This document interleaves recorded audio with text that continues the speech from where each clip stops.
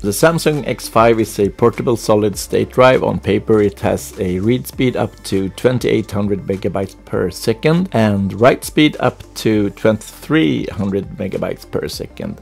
I will try some real-life testing to see how fast it is on my setup. I can already say that the results that I got is slower than advertised.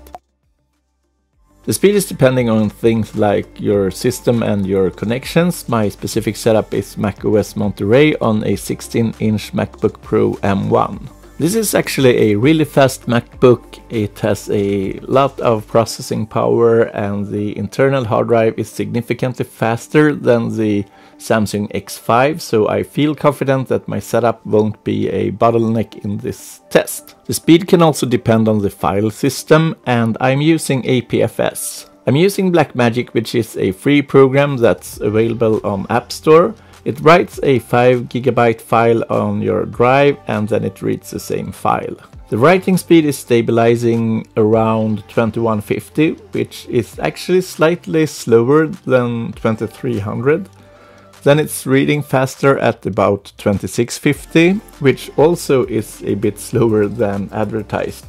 This might be because of the APFS file system, and this drive might work faster on other platforms and other file systems. But this is the number that I get.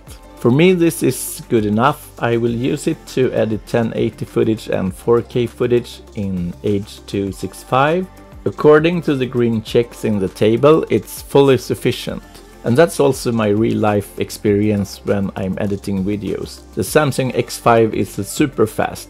But as you can see here in the lower right corner, the Samsung X5 is not fast enough for 12K H265. So if you are editing 12K H265 videos, the Samsung X5 is not the external hard drive for you. Let me know in the comments if you have any questions regarding this, or if you want me to do a more detailed review of the Samsung X5.